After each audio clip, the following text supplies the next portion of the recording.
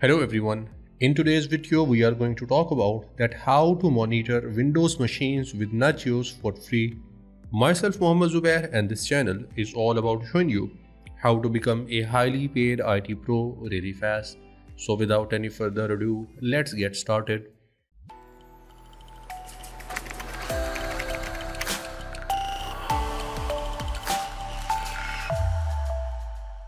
Well, I'm using Ubuntu, and in my Ubuntu I have already configured my Nagios core, and to monitor my Windows machines I have to use NSClient++.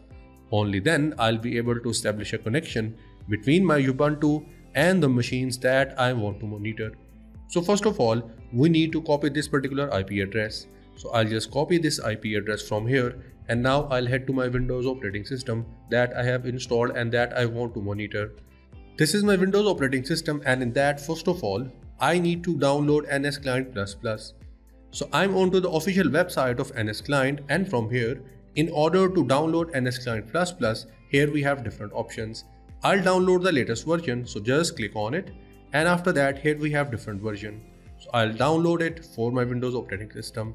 I have already done that. As you can see down here, we have a message as .msi finished downloading. So it means we are ready to install this one. So I'll just click on this run button and I'll install Nagios Client++ in my Windows operating system. From here, just click on next, click on generic and click on next. Do not worry, leave everything as it is, go with typical option, and here we need to paste the IP address that we copied earlier. So this is our IP address, and here we do not need to have a password. So what I'll do, I'll just remove everything from here. I'll enable NSClient server, and after that we need to disable our NRPE server check. Now we need to just click on next as we are done with everything, and we just need to click on install button and just wait for the process to get complete. After we are done with this one, we'll move ahead. We are done here with the installation, and I'll just click on finish, and now we need to configure our NSClient++. So for that purpose, I'll go to the location or directory where we have our NSClient++. I'll go to my this PC, C directory, then program files, then NSClient++. From here, look for the file that says NSClient. Here it is. And here we need to open this file into Notepad++ or Notepad, and make sure to open your Notepad as an administrator. So first of all, let's search for Notepad, and I'll open that one as an administrator. Let me open this one. I'll copy everything. I'll close this one, and I'll go to the Notepad instance that I have opened as an administrator. And in this file, we have to change some of the things. Either you can change these disabled with enabled, or you can change all of them with 1. I'll change all of them with 1. So let me do that for all of them, and then we'll move ahead. And at the end, we need to cut this line that says NSClient server equals to enabled. I'll just cut this one and I'll paste it in here. And now we need to save this file. So I'll click on this file. I'll click on save as. I'll go to the directory where I have my NSClient++ installed. So I'll go to my C directory, program files. Here I have NSClient++, and here we'll go with all files, and I'll replace it with the files of NSClient++, which is this one. I'll just click on save. I'll replace it, and we are good to go. Now I'll just close this file.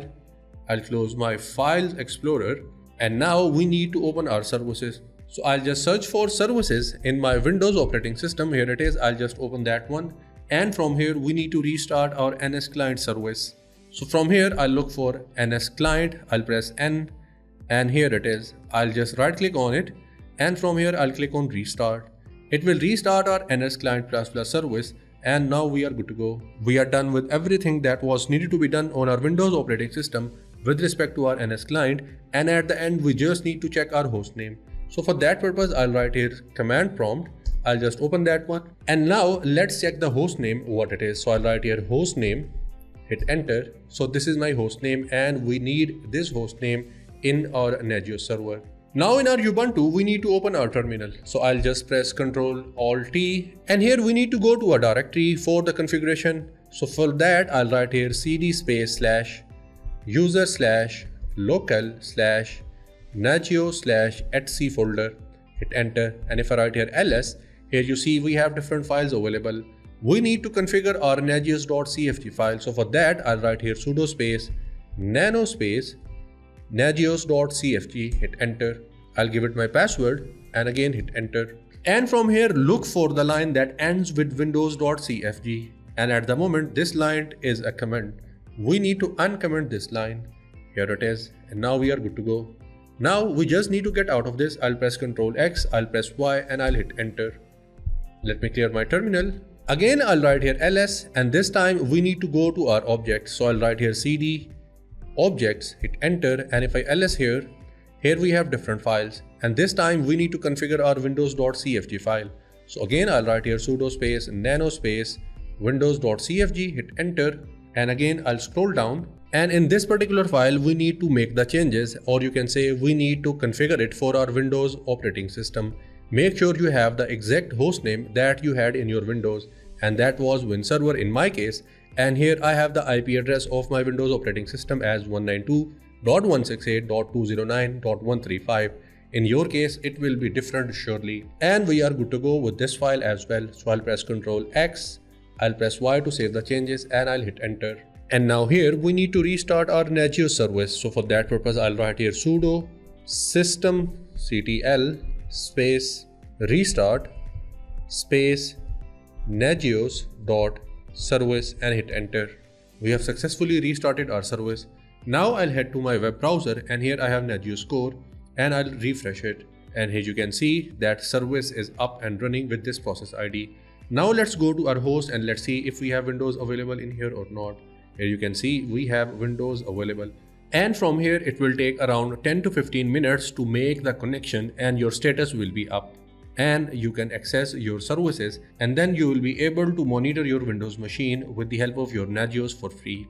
So let it wait for 10 to 15 minutes so that it can make a connection, and you are good to go. And that brings me to the end of today's video.